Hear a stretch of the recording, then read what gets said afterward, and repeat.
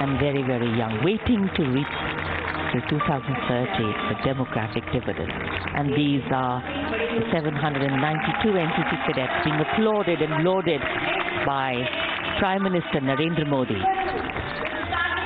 प्रधानमंत्री ने तालियां बजाकर स्वागत किया है इन तमाम एनसीसी कैडेट्स का, जिन्होंने आज भारत का मानचित्र बनाया है।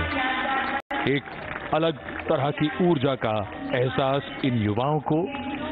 कौन नहीं चाहता कि वो अपने देश के प्रधानमंत्री के नजदीक पहुंचे, और प्रधानमंत्री स्वयं इनके नजदीक आते हैं और उनको ये एहसास कराते हैं कि उन्हें यानी युवाओं को आने वाले 25 वर्षों में जब भारत की आजादी के 100 वर्ष होंगे, एक बड़ी ही महत्वपूर्ण भूमिका अदा करनी है। A very special moment for all these young boys and girls, young adults coming from different parts of the country. NCC cadets invited from all the districts in the country, seeing their Prime Minister up close as he literally and figuratively takes a trip around the country. बिल्कुल ऐसा लगता है एक एक राज्य से गुजरते हुए प्रधानमंत्री सबसे मिलते हुए पूरे देश का भ्रमण सांकेतिक रूप में, और जबरदस्त उत्साह यहाँ पर युवाओं में, युवा शक्ति को जागृत करने का और जीवन भर उनकी यादों में संजो कर रखने का ये अवसर। प्रधानमंत्री स्वयं इनके बीच।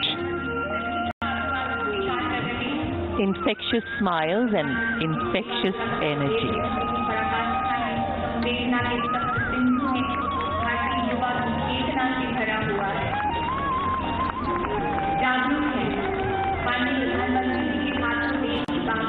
Pictures being captured for posterity.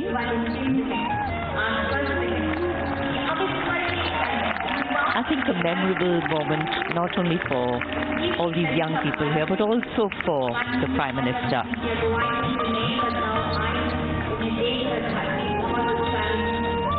His ability to connect with them, to collect their wishes, have conversations with them, and we can see that interaction. Pure delight writ large on their faces.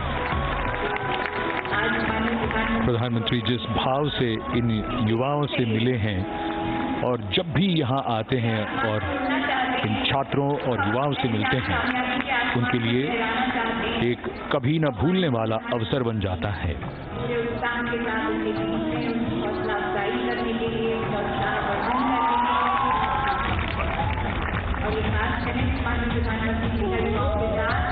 शायद कुछ अलग तरह की गतिविधि।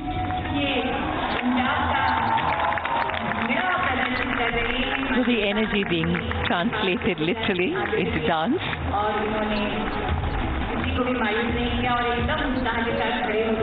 The Bhangra, the Gidda, folk dances from the land of Punjab. I think famous the world over. हाल ही में प्रधानमंत्री ने अमृत महोत्सव की बैठक में कहा था कि आज़ादी का अमृत महोत्सव युवाओं के लिए संस्कार उत्सव है। ये देश के लिए योगदान करने के लिए उन्हें कभी न कम होने वाले जुनून से भर देगा, और उनमें उत्साह और ऊर्जा का संचार करते हुए माननीय प्रधानमंत्री The balance between the principles of change and continuity, very, very visible in the country. And here, these are the young people who are going to bring about change and carry on continuity. Change which brings in fresh ideas, helps us keep pace with the times, and takes into account newer sensibilities and needs. And continuity, on the other hand, allowing us to be rooted and strong with a sense of belonging to something bigger than us. Yes, and that is India. And that's the historic Red Fort, which stands regal and strong as a symbol of continuity. Changes in our 76th Independence Day celebrations are evident at the venue.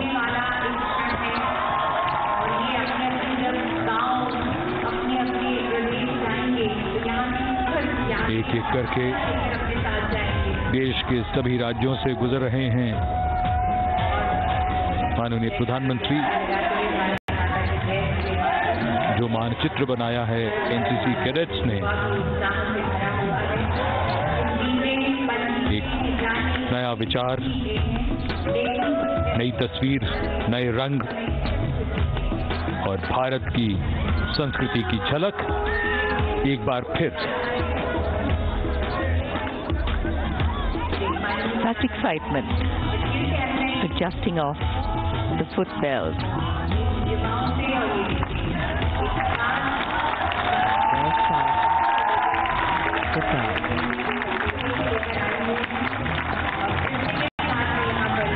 हर राज्य अपने पारंपरिक नृत्य के लिए प्रसिद्ध गुजरात का गरबा,